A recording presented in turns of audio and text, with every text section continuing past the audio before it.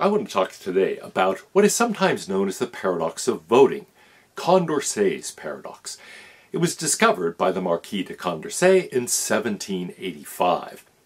The idea behind the paradox is that even if everybody involved is entirely rational, if they satisfy basic principles of rationality, still the group, through voting, may not end up having a rational position. That is to say, individual rationality sometimes cannot combine to form group rationality. Now, that's a surprising result, and there are many related results in contemporary social choice theory. Arrow's theorem really contains Condorcet's paradox as the crucial move in the proof. And a similar thing is true, I think, of the Gibbard-Satterthwaite theorem and a variety of other results in social choice theory. Collective rationality is more complicated and more difficult to achieve than individual rationality. The rationality of the individuals in a group does not guarantee the group's rationality. Well, here's how the paradox goes. Suppose we have 3 options and 3 voters. As soon as that happens, we are in trouble. It turns out that even if we adopt a rather ordinary sort of decision procedure like majority voting, we get into trouble. Now, some have taken this paradox to indicate that there's a basic problem about majority voting. But what the extensions in social choice theory show is that actually it's not just majority voting. Any voting system ends up violating basic principles of rationality sometimes. So let's take a look at how the paradox unfolds. Let's call our voters 1, 2, and 3. And let's call our options A, B, and C. So voter 1 has a different preference ordering among those 3 options. A is first choice, B second choice, C third choice. Voter 2 also has very clearly defined preferences. B is 2's first choice, C the second choice, A the last choice. And finally, we get voter 3, who prefers C. C is the first choice, A the second choice, B the third choice. Now, let's suppose we have majority voting. What's the result? Well, we can't really easily combine all of A, B, and C. In fact, it's hard to say what would happen if we did. Suppose we just allowed all 3 options on the table, and each voted for their first choice. It would just end up being a tie. 1 vote for A, 1 vote for B, 1 vote for C.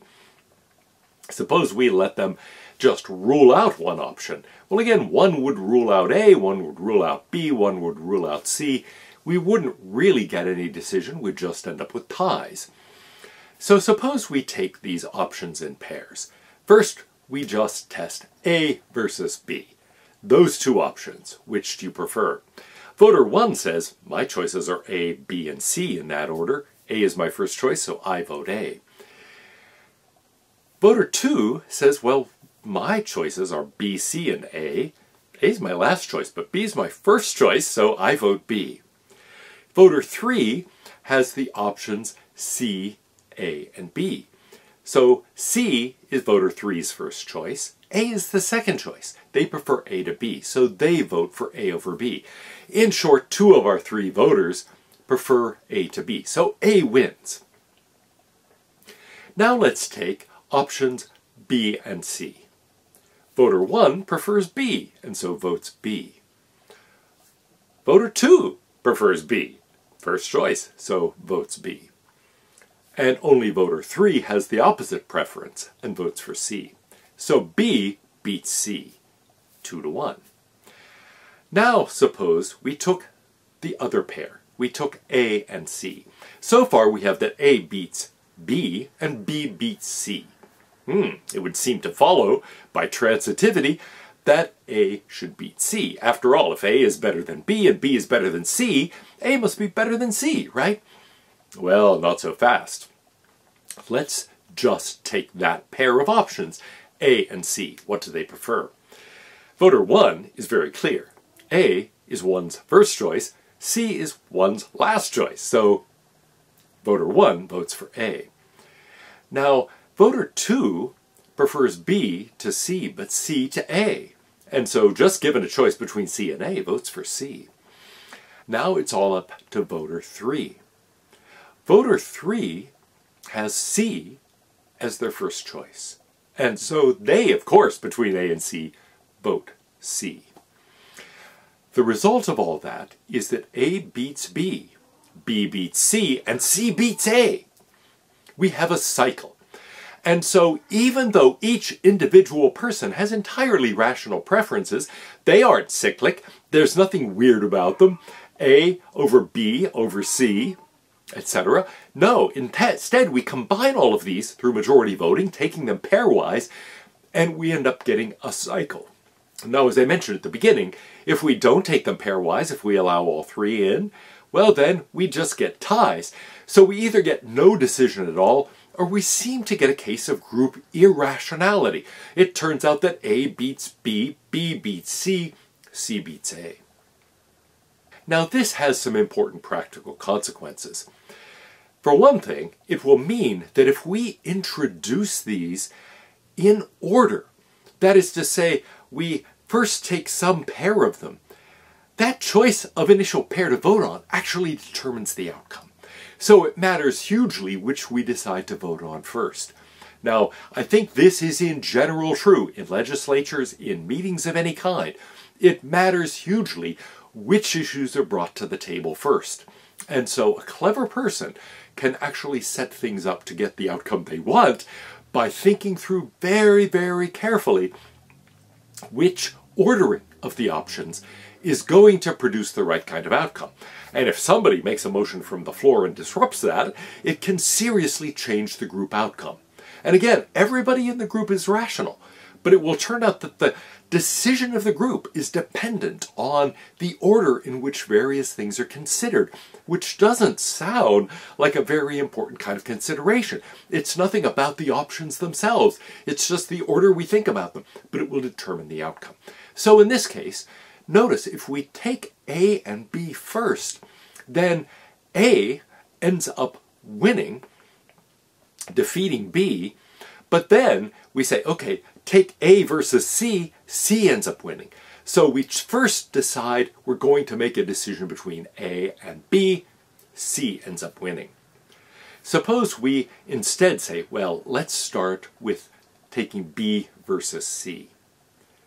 Then it turns out B defeats C, so then we take A and B, and A defeats B. So it will turn out if we start with a vote on B versus C, A ends up winning. What about taking A versus C first? Well then, as we've seen, surprisingly, C beats A, so then we face off B and C, and B ends up winning. So if we start by voting on A versus C, B wins. The choice of initial contest determines the outcome. And in each case, notice it's the one that gets, as it were, a bye in the first round that isn't considered initially that ends up winning the day. Now, research has shown that Condorcet's paradox in larger groups actually rarely occurs. After all, it has to be a special kind of arrangement of options and voter preferences to yield this kind of cyclic outcome. On the other hand, the general phenomenon that the order in which we consider various choices will determine the outcome, or at least have a large effect on the outcome, that's something that is much more broadly applicable.